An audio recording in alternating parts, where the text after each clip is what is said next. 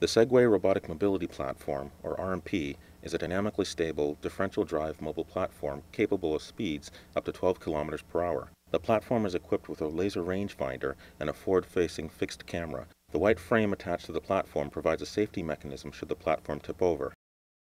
Here we demonstrate real-time person following with the Segway RMP.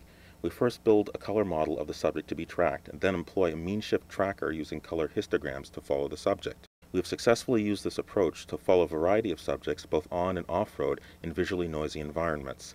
Here we show the RMP tracking both walking and jogging subjects.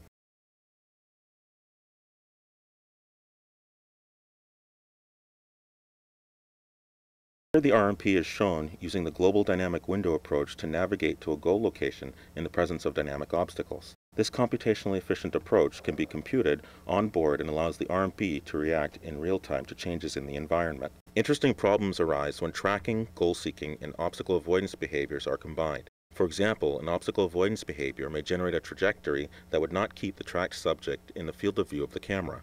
We address such multi-objective control problems by a novel approach called the filter cascade method. This approach provides an easy and intuitive programming process that allows the robot to make intelligent choices in the presence of potentially conflicting objectives. This new method starts with a space of all possible motor commands given the kinematic and dynamic constraints of the robot and applies a succession of filters, each of which prunes the set of commands with regard to a particular objective.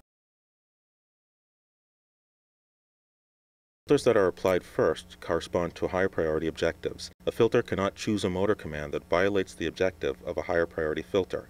Any of the resulting commands that remain after the cascade of filters has been applied will generate an acceptable motion given the objectives and their relative prioritization. Selecting from these commands makes it possible to make assertions about the performance of the robot at all times.